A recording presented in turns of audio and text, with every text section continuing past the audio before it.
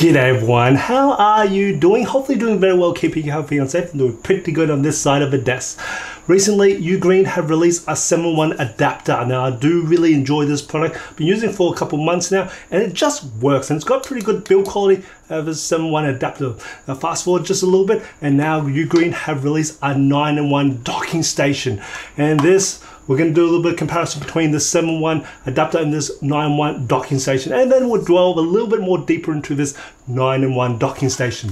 Now first off, with this 7-in-1 adapter, you can see just by pure size, this is designed for you just to throw in your bag, and it's portable to give you more I/O ports. It is USB-C and it does support one single 4K monitor via the HDMI port it has, and also has SD card and TF card reader as well on this 7-in-1 adapter. It does have a USB-C which also passes through up to 100 watts of power to your device. So that's the 7-in-1 adapter. Now the 9-in-1 docking station, as you can see, it is a little bit more large in size, still compact, and it's actually very well built quality. I think this is actually all aluminium. Just had a good feel of it, just good thing. It's designed to be sit on your desk and probably just leave it. It is still portable, but this is more for your desk sort of style workstation setup here. And it does support dual external monitors. It does have 2 display port and also 2 HDMI port, but they are grouped, so you can only use one of the 2 of these 2 groupings. So you can either use HDMI or DisplayPort, or DisplayPort to DisplayPort, or HDMI to HDMI, all that way around. In the USB-C in front, it is not USB-C with display port alternative. I have tested it out and I'll do that a little bit later on in the video if you want to see, check that out. We'll also do a look at the temperatures of this docking station, but it does not have an SD card or TF card reader like this 7-in-1, so that's something you do.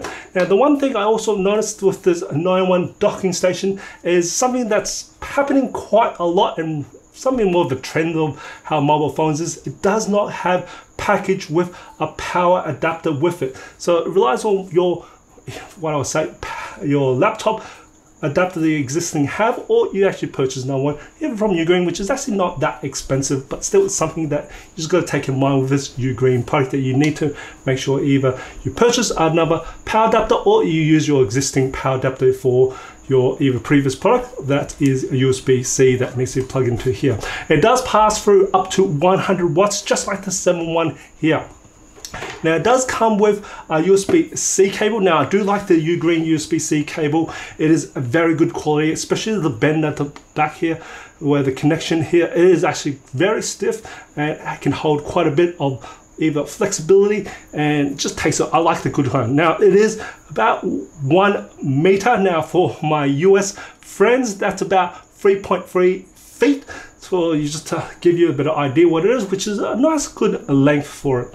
And you plug this one that actually goes from the docking station to your computer on the second USB-C port. So the docking station's been running for just about over 45 minutes. I'm having it connected to 2 external monitors.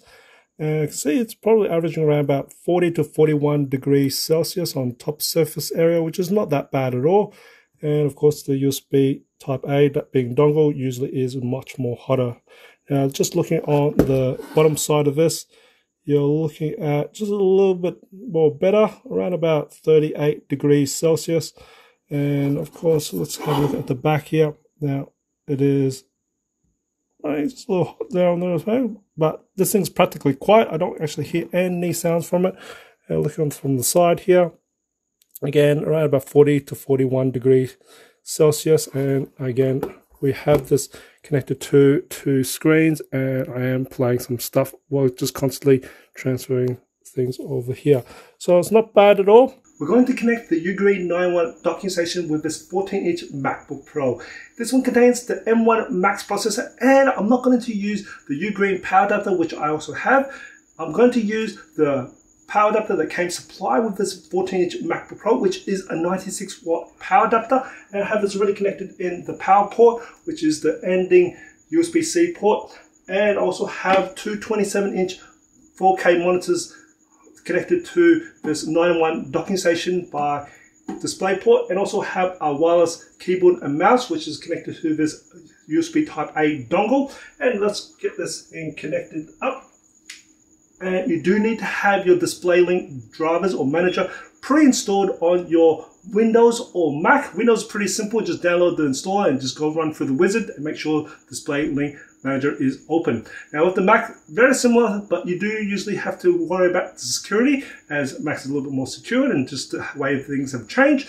Now I have created a guide that should help you out and also for the troubleshooting. I'll put a link in the description below if you want to check that video out. Now as you see, we've got this thing connected, and I do have this running in 4K mode, so the windows are pretty small.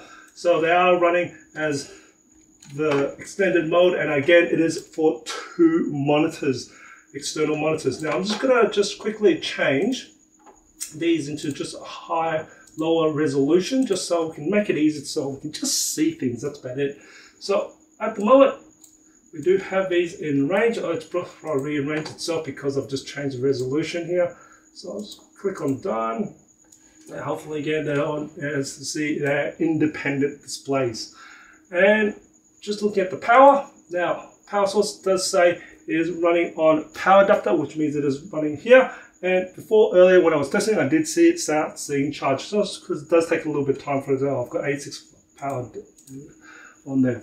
Now I'm going to also bring in another third monitor, because people want to ask if this USB-C port, if you've got a USB-C monitor, could you actually run this off either triple screen, external screen? And as I said, I did test this out. I'm just going to test this out with you as well, so you can see this. I'm just going to move those displays, and this is a portable monitor. So just to help us out, let me just kind of bring this in here.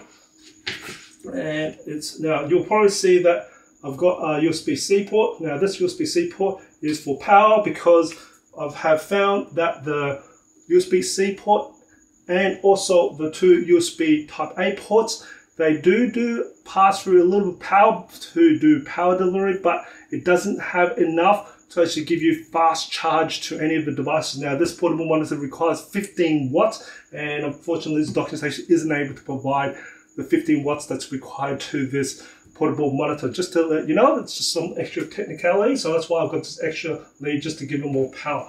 I'm just going to bring this, is the power for this. Now I'm going to connect this thing up, and you'll probably see it won't bring in the extra screen. Just to show that I have got this now booted up, we'll just hopefully wait for this to come through.